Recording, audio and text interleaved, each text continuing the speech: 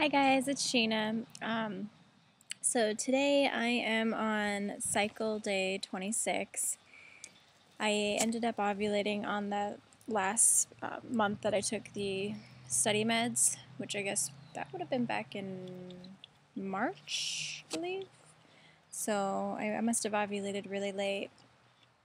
But yeah, so I'm on day 26 right now, and I went and I saw the reproductive endocrinologist a couple weeks ago, and it went pretty well. I'm not in part of the study anymore. I decided to get come here, say hi. Oh, say how big am I? Say hi. Um. Oh my god. um. Because the cats keep jumping on the computer and I'm trying to film. And then Rella's trying to chase the ducks. Rella! Ooh, Rella! Come here, girl. Cinderella, come here. Oh my god. Alright, so anyway, I went to the reproductive endocrinologist a couple weeks ago, and they told me that they want to try to put me on 100 milligrams of Clomid, and we'll try that out for a while. They were going to see if they could find out what type of medication I was on from the study, but I haven't heard back yet if they were able to find out anything. So I'm not quite sure if I was on letrozole or Clomid, but what they want to do is just try the oral medication for a while, and then they also looked in to see what my insurance company would cover for IUIs, and apparently my insurance company, they only cover the diagnoses but not the treatment. So ultrasounds and lab work would be eligible, but an IUI, I'd actually have to pay for that out of pocket, and that would be, they told me $551.50 per cycle for an IUI out of pocket.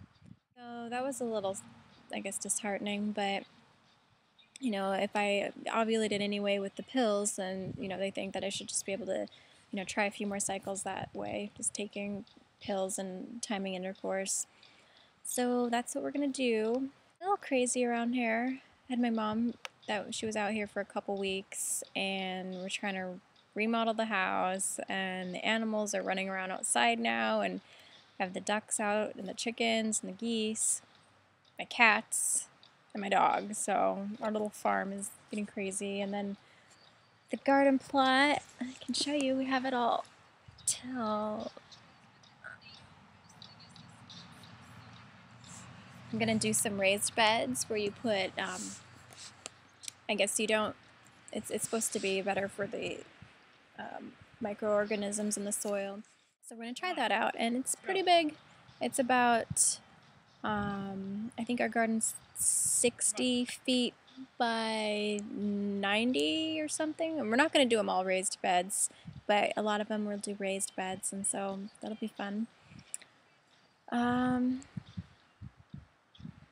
What else has been going on? I think.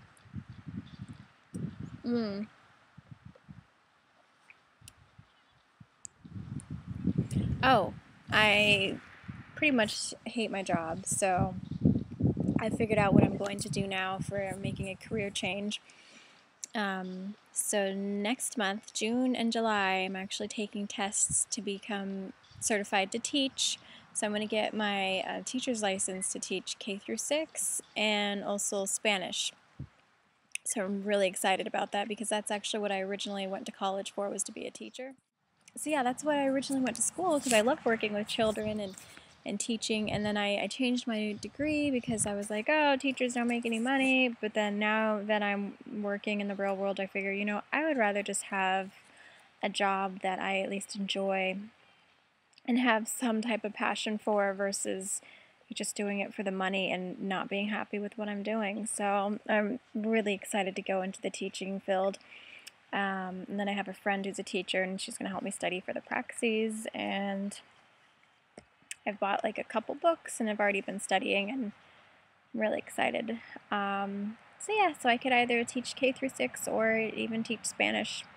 And honestly, I mean, I love working with young kids, but I also could see teaching high school Spanish. I would enjoy that as well. And also, then I was thinking that I'd have like, oh, sorry for shaking.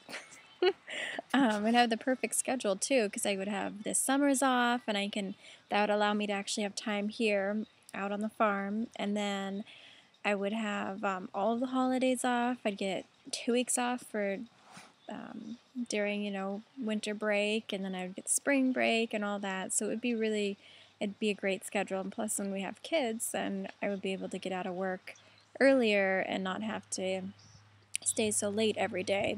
And so the schedule it works really well. And so I'm pretty, pretty excited about it. So I cannot wait to actually be teaching. And I've worked in schools before and been a teacher's assistant and loved it. Like, out of all the jobs I've ever had, like, that's been the most rewarding job, and I actually enjoyed going to work. So I know this is the right decision, and it's the right change that I need.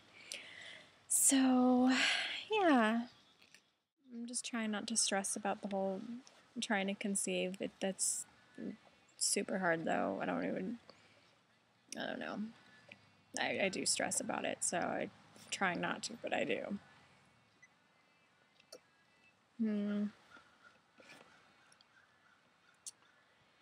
Yeah, so I was doing kind of okay, and then today felt like crap again because I was at the store, and it's Mother's Day, and the lady at the checkout was like, "Oh, are you a mother?" And I'm like, "No," and it just like, I think she was gonna, like, obviously wish me Happy Mother's Day if I was one, but it just, I don't know, it just is one little thing to remind me that I'm not, and it just really put me down, and I was in like a funk and crappy mood for a while, and I mean, now I'm better, but kind of like rubbing salt in the wound. And I'm super behind on videos. I haven't watched them in a long time, and honestly, the reason I haven't is because I am trying to not think about, well, I think about trying to conceive, but I just needed a break. I needed to not see anything baby related because it just makes me depressed, or anything about pregnancy related. Also, it was making me depressed right now. And I don't know, I'm just in a little bit of a TTC depression, and I'm trying to get out of it. I'm just like stuck in this little slump right now. And I think things will be better when I'm back on the medication again, because then I'll at least feel like I'm doing something. So yeah, I haven't been watching any videos. I do want to start watching them again. I also am not going to start counting, like, I don't know, like how many months I've been trying to conceive, instead of doing, like, a lot of people on their videos, they'll put TTC vlog, whatever number. I don't think I want to do that anymore because I don't. Oh my goodness, cat! Seriously. I don't know. It just makes me a little bit, puts me down a little if I see how many months or cycles or how long I've been trying, and so I just don't want to think about this. And it's just TTC cycle, whatever. Here's the day I'm on, and we'll just take it from there. But that's what I've been dealing with, trying to stay busy and keep myself distracted. So part of keeping myself distracted is not watching TTC vlogs or pregnancy vlogs, even though I'm so excited for anybody out there who has gotten their BFP and is doing pregnancy vlogs. I'm so happy for you. I really am. I can't watch them right now, but I do try to keep, even though I sound like I'm really down, I guess, because I am, but I do stay positive as much as I can, and I do know it will happen. I just have to have more patience, which is really hard, but that's what I'm working on, is patience and trying to be a little bit more content with the current situation. But I hope you guys are doing well, and babying out there, and I will be catching up on videos very soon. All right, bye.